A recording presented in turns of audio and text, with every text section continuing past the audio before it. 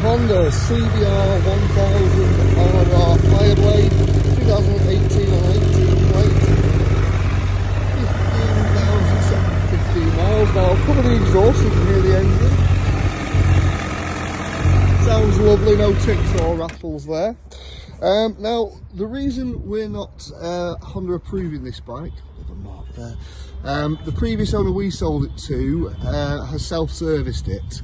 So we can't make it a Honda approved bike anymore because it's not service history since 2022. But it has been serviced himself. A bit of a clean up. Obviously with our clearance bikes we don't valet them, they're just as they come in. I try and point out on these videos anything that I see. Chain could do with a clean and lube. Rear tyre, plenty of tread. Front tyre, plenty of tread, not misshapen. Tank play on there. I did notice, I think he's had his house keys on here, he's been riding along, which has caused a little bit of slight damage there. But other than that, a few little tiny marks and that bit on the exhaust.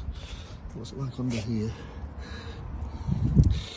Yeah, so it's not going to be Honda approved. We're selling the bike as a clearance bike, so our normal clearance bike rules. Our normal clearance bike rules apply. That means they come with no warranty, no service, no valet, with the faults listed on the vehicle health check in photo 23.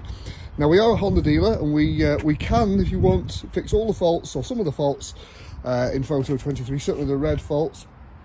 And if you want to, you can buy up to a 2-year warranty with this bike, which effectively would make it Honda approved again. But if not, you start buying the bike as is at the auction end price with no warranty, no service, no valet, spares or repairs, even though it runs and rides with a long MOT. Buying from North West Honda Supercentre.